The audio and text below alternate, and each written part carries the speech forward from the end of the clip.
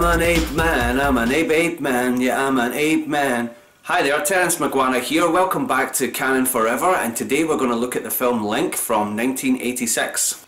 Dr. Stephen Phillip is researching the link between man and ape from his remote mansion by the English coast. American student Jane Chase is invited to assist him with his experiments that he carries out with his highly intelligent chimpanzees.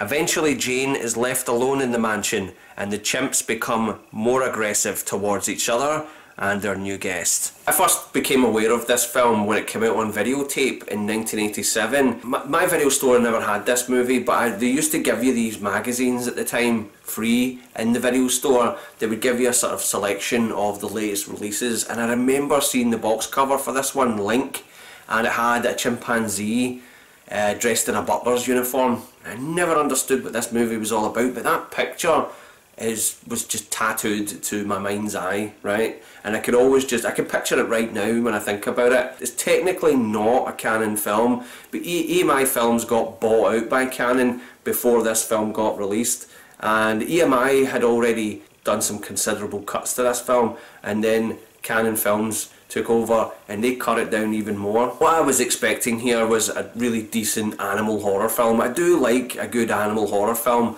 right? And there are still plenty out there that I need to check out, including Shakma, about the killer baboon. Still not watched that. Even though I've got it, I need to watch Shakma at some point. This film was a minor disappointment for me, as it is a horror film, right? And it takes a long time to get to the actual horror moments in it. And it was directed by Richard Franklin, who also directed probably what I would say is one of the best horror sequels, Psycho 2. I love the way that they actually make you feel sorry for Norman Bates throughout Psycho 2. It is a really great sequel, right, and really underappreciated, I think. This character played by Terence Stamp, he's doing experiments on chimpanzees, and he has this chimpanzee dressed up as a butler that acts like a butler, called Link, and it smokes cigars and just pretends to be like a human all the time. Now the reason for this is it's a former circus performer, right? We understand that Link is a former circus performer, and then what happens is the scientist, he goes away to London or somewhere like that and leaves Elisabeth Shue's character alone in this mansion with the chimpanzees, and she's having a great time. She loves these creatures, but they drop all these pieces of information of how violent these animals can become. Strangely, in this film, the Link is not played by a chimpanzee. It's actually an orangutan that's been dyed black, and it's got these fake ears on. I never noticed this while watching it. I read about this afterwards, that this is what they did to achieve this character. It can be quite scary looking. There are some creepy moments in this film, right? But it really doesn't pack the punch that it needs to. Elisabeth Shue, she's stuck in this house by herself, and she does a good performance considering that she's alone in most of the scenes in this movie.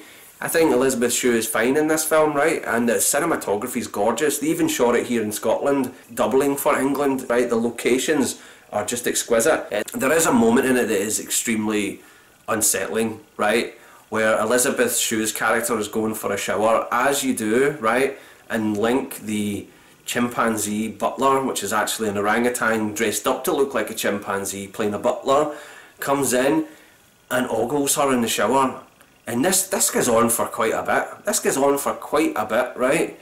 You know, you get that kind of thing. You know, we've all had to like strip off in front of like a pet, right? There's the cat sitting there and you've had to take your trousers off and you think, that cat's looking at me funny, right? It really comes across as creepy. This ape is really creeping on her, right? Especially when we know that they're meant to be highly intelligent, right? And they demonstrate these experiments that show off how intelligent these creatures are. I hope you don't mind spoilers, right? But eventually in this story, what happens is Elisabeth Shue's boyfriend from college shows up with his buddies, and they all start getting chased around the mansion by Link, and he goes ape on them, right? There are moments in it where it's just so brilliantly executed. The camera work is just fantastic. There was this over the head shot where Link is running up the stairs and chasing our characters, and the crane is going right over into another room. That was a gorgeous shot. so well done, but yeah, it takes so long for it to get to being a really interesting horror film. I'm all for a slow burn, right? I love a slow burn, but it has to have momentum. It has to build up in stages. This film takes forever, and then when it gets to the horror moments in it, it's too late. It just feels kind of out of place now. The film just felt like a kind of, you know, a story about a girl who hangs around with chimpanzees, and then all of a sudden we're in a horror movie. Although they've dropped little hints and little plants to what's coming, it's not enough. We needed some more incidents in the earlier scenes to really give it that momentum. And it's funny that Cannon have cut this, and Thorn EMI had cut this film down by about 9 minutes in total. I'm actually pleased that they did. I'm surprised they didn't order some reshoots to go get some more horror in there.